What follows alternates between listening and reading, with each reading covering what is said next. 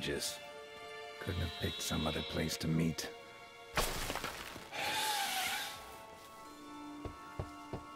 Regis! Damn it. Locked. No way I got the place wrong.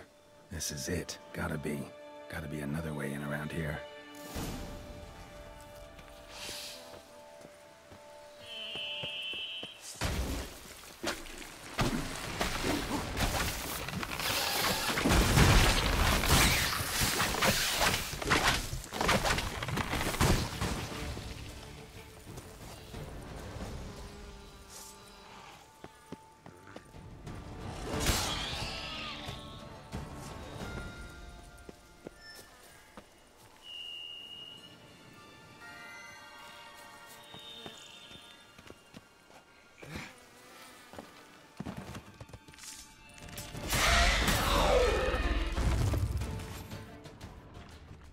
Decaying bones.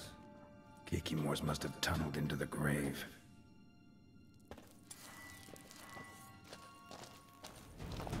Kikimores. There's plenty around here.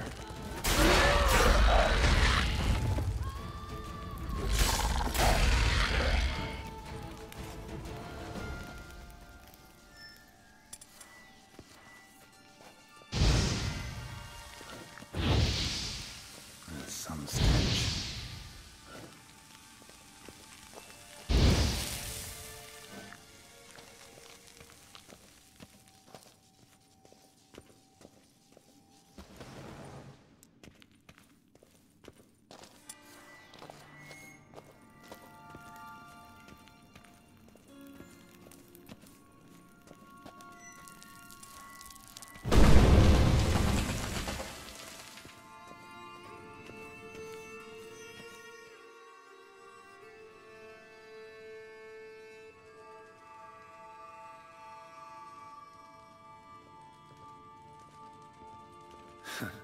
Agreed to meet a vampire at a cemetery.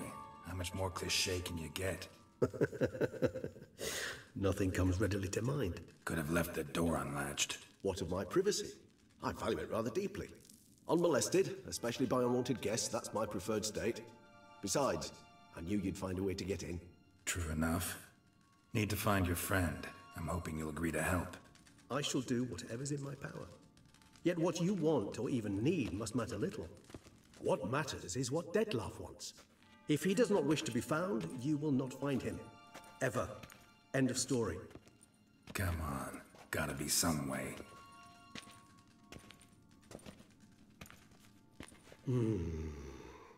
Vampires can evade detection by the senses, and no divination magic works on us. Even the most precise megascope would be useless. And this? Could this help? Wherever did you get that? Off one of the beast's victims, found by a bend in the river. Body was chopped in pieces. 3 of those pieces were hands. Hand with the ring seemed the odd one out. Abruxa had taken an interest in it.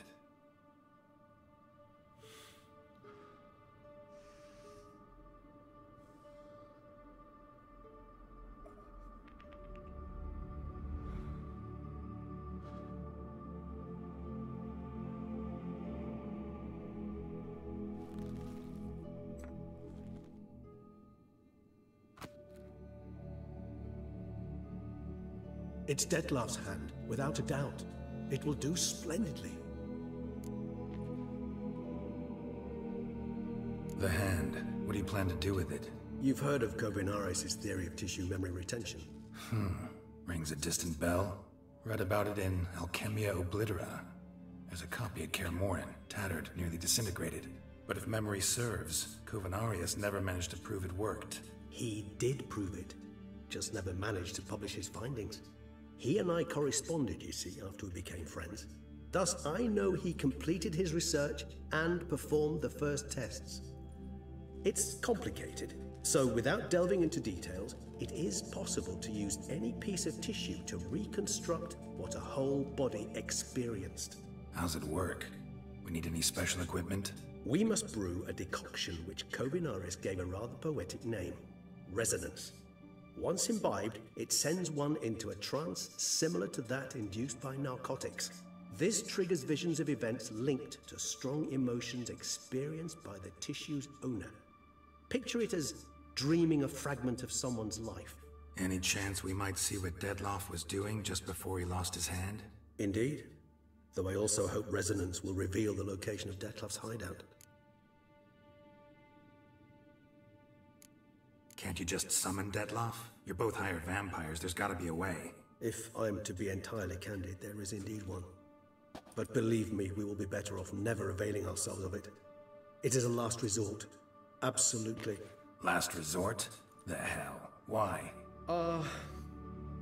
There is a being who can summon Dettlaff. Possesses the authority, even the power, to force him to appear in a given place. But the very act of contacting this being, well, it's akin to walking a slack line extended over a chasm filled with molten lava. An exercise as perilous to me as it would be to you. A risk I'm unwilling to take. I beg you, let's do it my way. It will be both quicker and easier. Ring's pretty intriguing. Made of no metal I've ever seen. And the ornamentation. It comes from our home, where we lived before the conjunction of spheres. It's actually mine.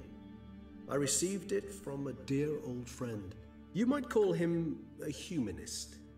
He saw us vampires as guests here, guests who owe their hosts, meaning you humans and the elder races, respect.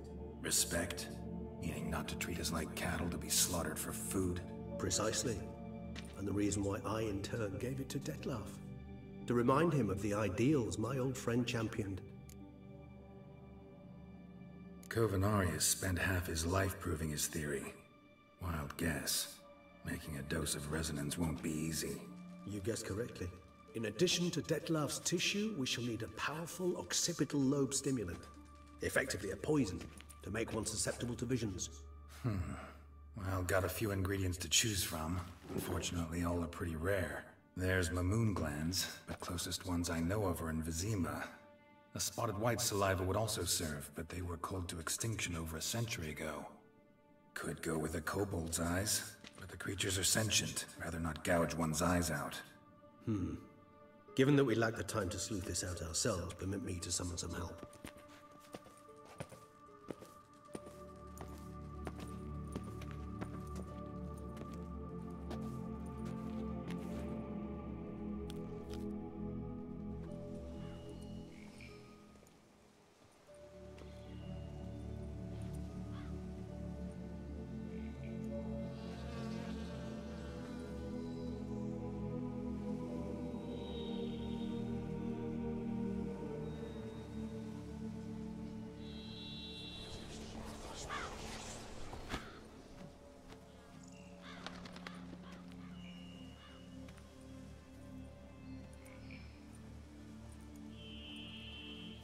What was that? A raven? Rather a common sight at this latitude. Very intelligent fowl. I asked him to look for the creatures you mentioned. Him and his brethren. Perhaps they'll find one in the area, and I would hazard that a flock of ravens will spy any said creature faster than a solitary witcher would. With all due respect to your skills, my friend. It will take them some time, nonetheless, so perhaps you'd care for a snifter of mandrake.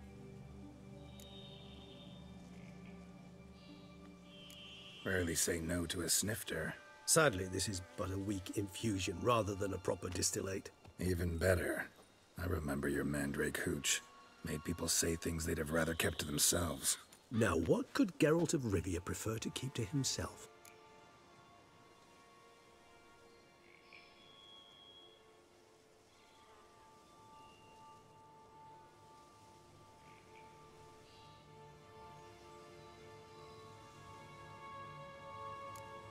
Everyone's got some secret. I agree wholeheartedly. I also believe it wise at times to share one's secrets, unburden oneself to those one can trust. This your sophisticated way of asking me if I trust you? I prefer almost always to ask indirectly. It seems a test of intelligence, one you just passed. Maybe you should go first. Reveal one of your secrets. After all, you vampires lead very interesting lives. Anything in particular interest you? Curious what you did after you were reborn. As I'm sure you can surmise, at first I was thoroughly absorbed with recovering. As it is, I've still not recovered completely. Yet I was so weak the first year that I could not stand or move on my own. Dettlaff bore my weakness bravely, showed great patience. If not for him, I wouldn't be here, and I'd have regenerated far slower. Once I could at last stand unassisted, I set off for Bruges, for my one-time home of Dillingen. There I led the peaceful life of a rural healer and surgeon, enjoying my neighbours' respect and, in fact, constituting the exact opposite of the monstrous vampire the populace imagines. Bruges, you say? Rebirth make you sentimental? Perhaps a dash. But what of you? Where have you been? Ever find your Cyrilla? Back then, yeah. But we parted again soon after. And when the time was ripe, she came back. Defeated the Wild Hunt together. Ooh. Seemed I certainly missed quite a bit while I was absent. True enough. But it's a conversation we'll have another time. Need to know more about you now. Got a new life, a new body. That give you a new start? Blank slate? Starting all anew is a very broad concept. What exactly do you mean? Your blood addiction, say. Wondering if your body's the same, if it still remembers. Maybe if you drank now, you wouldn't get hooked. All addictions are a form of slavery. Re-addiction's not a risk I'm willing to take, just to test a hypothesis about corporeal regeneration and whether propensities carry over. Fair enough. Curiosity, that's all. Sorry. Not to worry, Geralt. Curiosity is a natural reaction under the circumstances, apart from which I've always valued that trait in you. Always fascinated me the way vampires can regenerate. A hand growing back is one thing, but Dettlaff recreating you out of a wet smear? Something else entirely. A difficult and laborious process, but one that's possible, as my presence proves. But I've heard you too had quite the adventure. They say you lost your memory. For a bit, but Triss helped me get it back. Actually, pretty damn lucky I only had amnesia. Yes, you humans are rather buggered in those terms. To strip you of life is, well, it's just plain easy. I've always pitied you in that regard. We vampires are much harder nuts to crack. If a member of another race kills one of us, we can be reborn with a living higher vampire's help. However, if one of our own strikes the deadly blow, death is permanent. There can be no rebirth. One of the chief reasons why vampires long ago swore never to fight one another. All right, give you one question. What do you want to know? One question to ask one as fascinating as you, Geralt. Cruel parsimony, I'd say, but I shall do my best to make it count. If you were to die and be reborn as I was, in your new life, would you choose to be a witcher?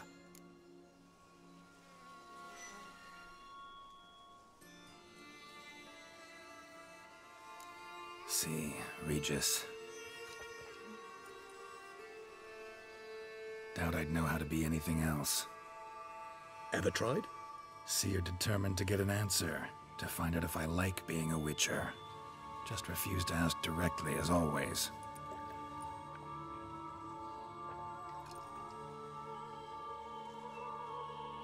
I like being on the path. I like picking up a lead, a trail. I like the tension right before a fight. And nothing gets my adrenaline flowing like battling a beast. Even gotten used to people treating me like a freak, an outcast.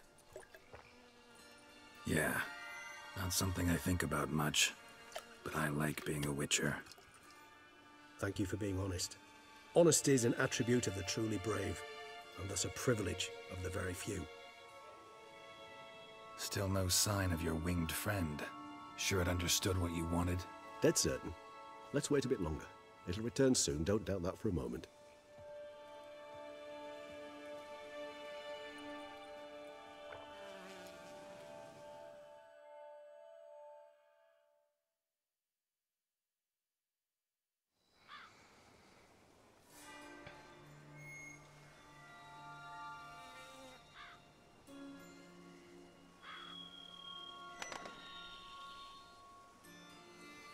ever vigilant, even in his sleep.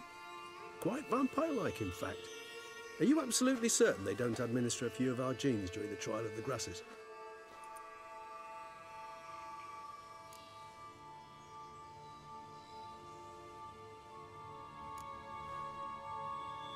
Appreciate the compliment. Got something for me? You were right. No kobolds or mamoons for miles around. Knew it. Allow me to finish. You see, there's this Spotted Wight. It haunts an abandoned residence in the Caraberta woods. Impossible. My brethren hunted down every last Spotted Wight before I was born. Then it seems you must revise your knowledge of Spotted Wights. For somehow this one managed to survive your brethren's onslaught. It seems I know this home it haunts. Recall a tale about it. Locals believe the place cursed. Perhaps that's how the Wight survived entirely unmolested.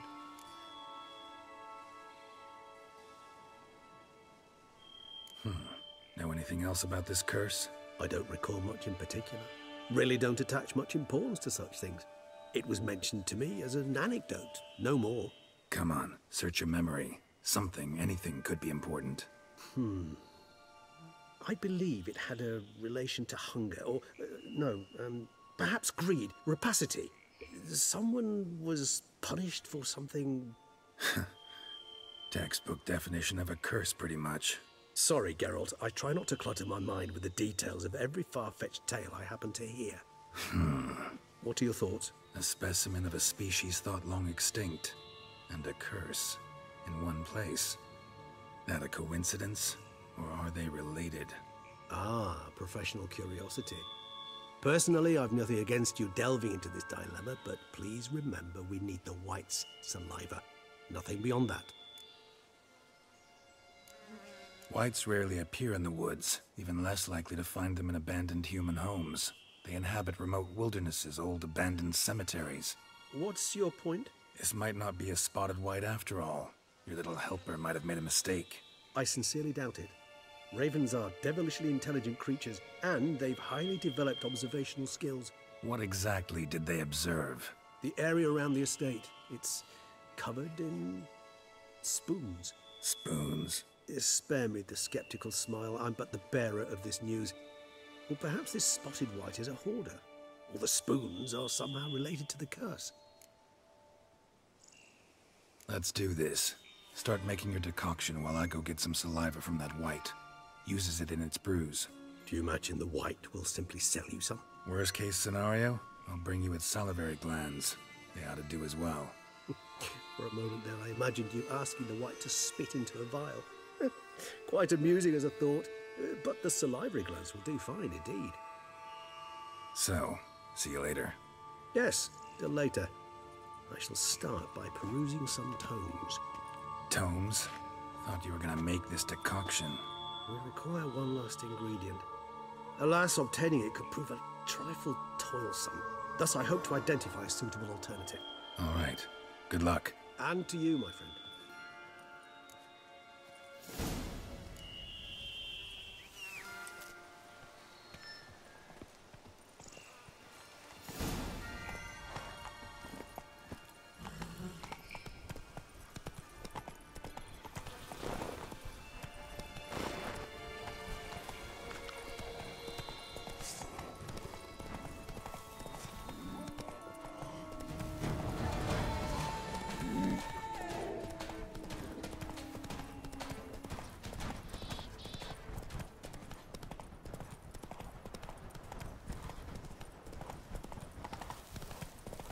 Don't you all just get off my back?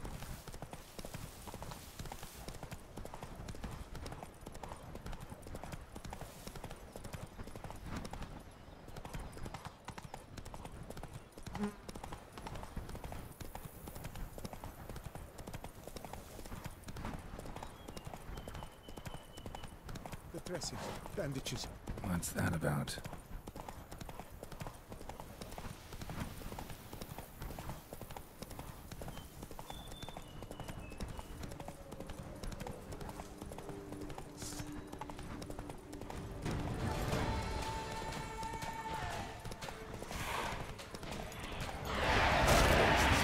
Never a good omen.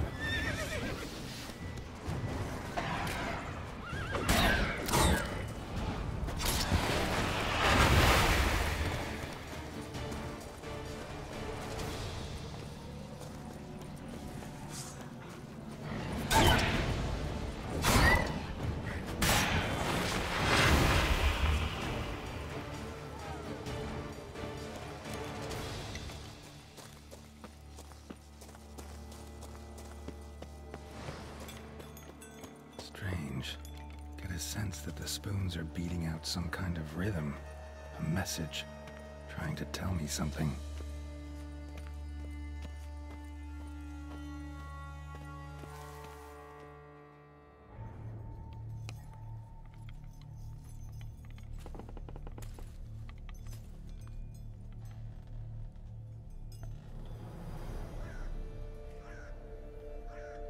None shall sit and dine with you at your table.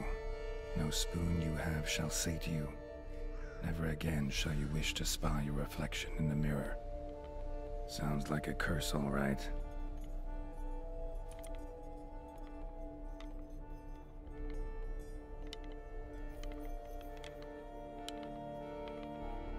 Somebody's clearly obsessed. Regis mentioned the place might be cursed.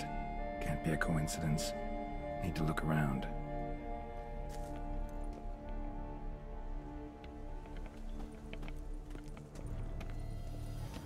What a pigsty. Need to search it thoroughly. Find a way to collect some white saliva.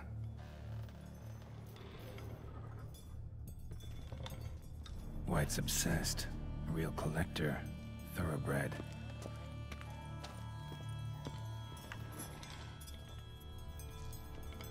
Spoon. Pretty ordinary. Maybe a little old.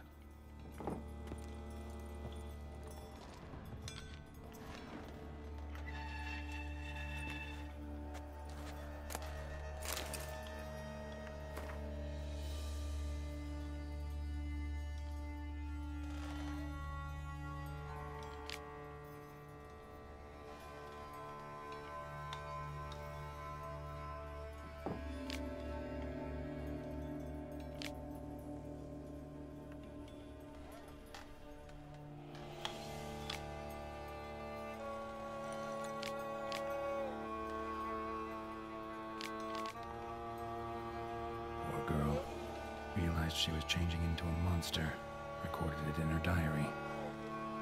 Poignant. Spoon's incredible. The craftsmanship must have graced a rich man's table.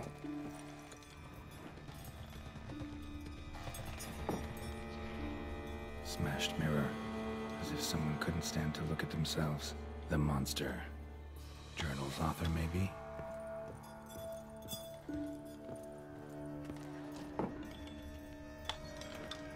No spoon you have shall say to you. Whatever lives here treated that literally. Still searching for the right spoon. Another spoon. Yep, just as normal as the last one. Skeletons. Doubt they came here willingly. This have anything to do with the curse? None shall sit and dine with you at your table. It'd make sense. Right arm bit right off. Teeth all knocked out. Somebody tried to force feed him. Broken neck. Indentation in the skull's lateral surface. Smacked in the head with something heavy. No claw or fang marks. Probably choked to death.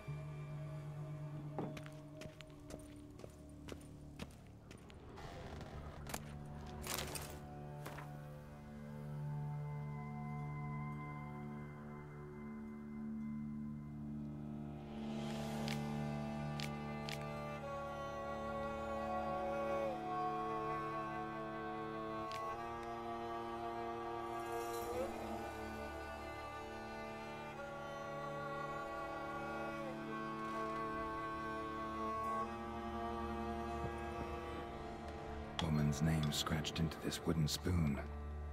Romantic.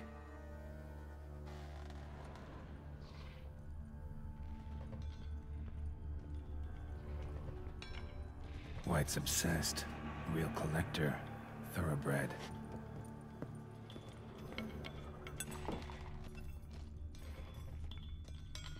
Spoon. Pretty ordinary. Maybe a little old.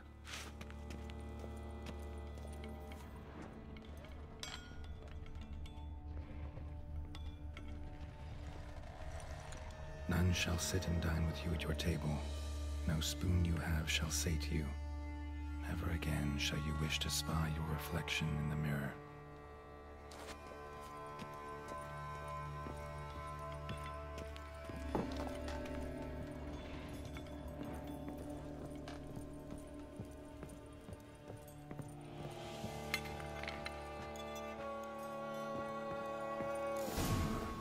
Actually does seem like a Wight's lair. Bit atypical, but still. Cauldron should be somewhere around here.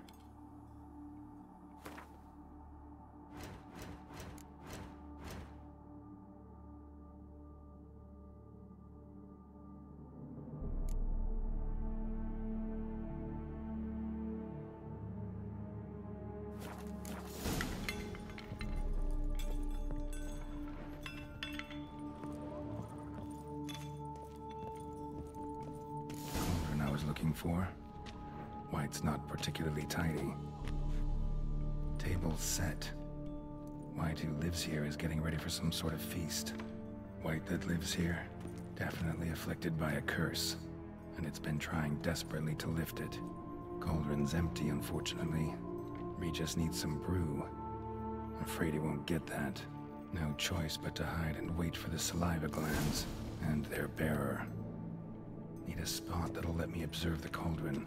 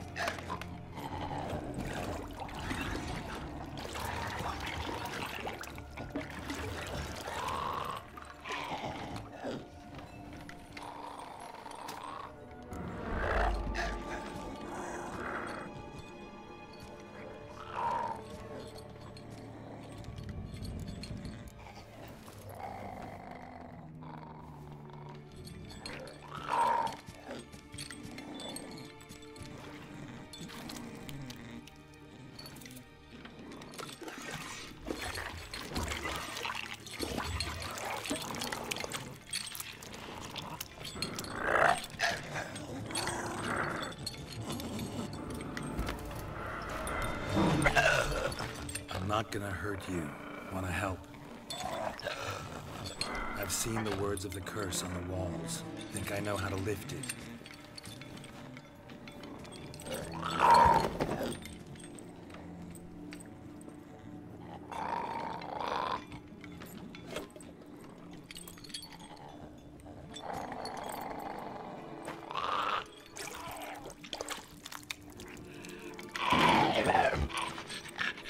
You tried to bring folk here, convince them to sit at the table with you, right?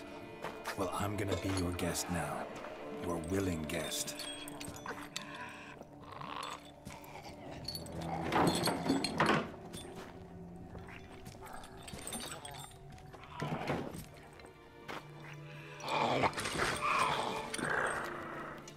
Just need a bit for Regis.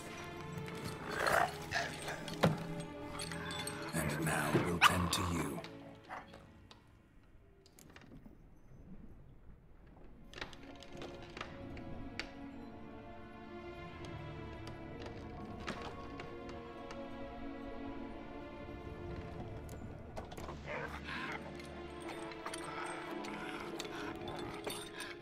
We can't use spoons.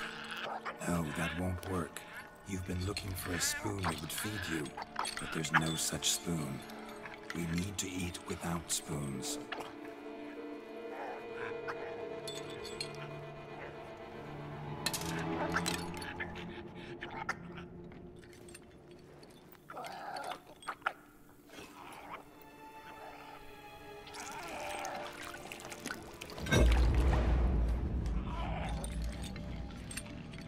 Open your eyes. You need to see your likeness.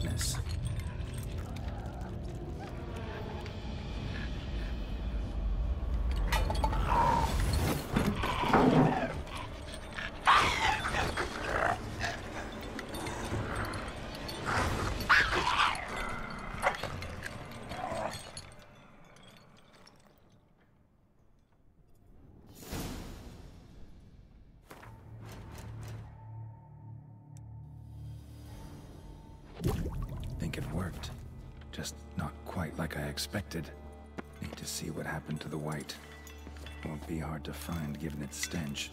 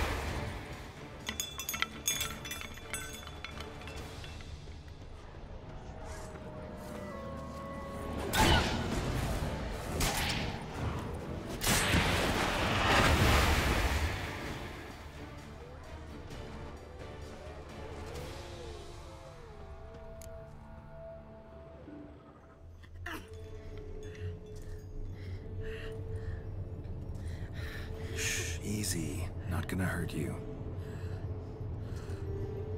Eat. I must eat.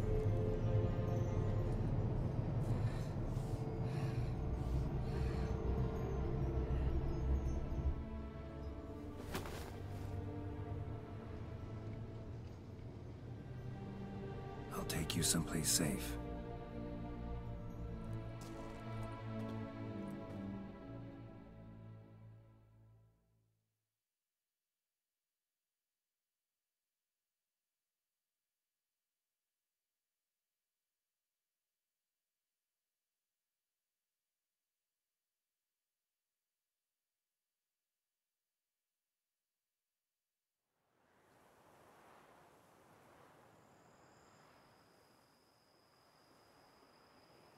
So I took her by the hand and led her here.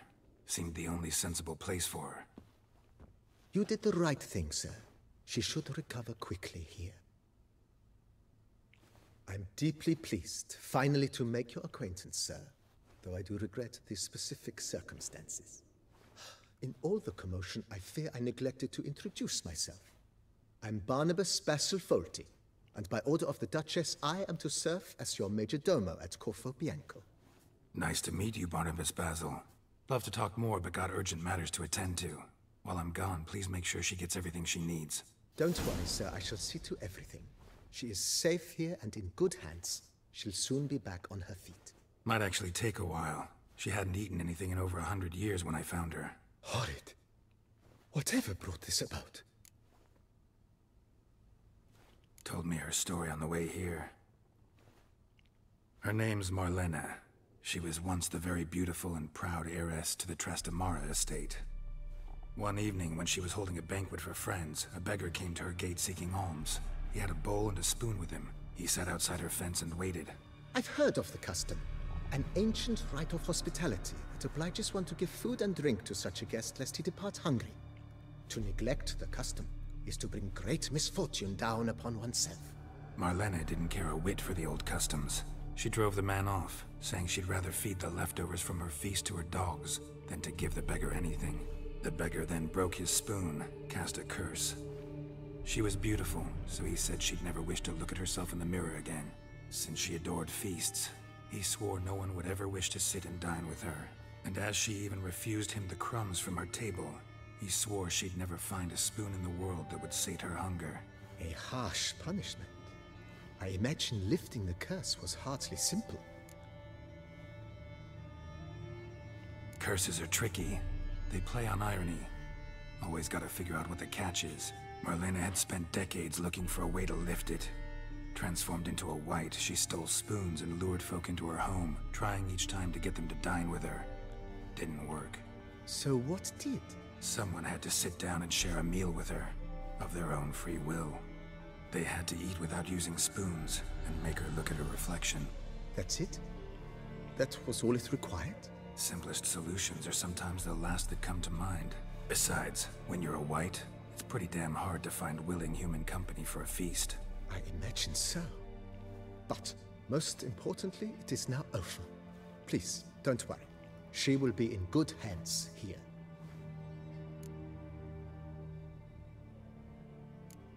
Thanks. Gotta get back to my business now. See you soon.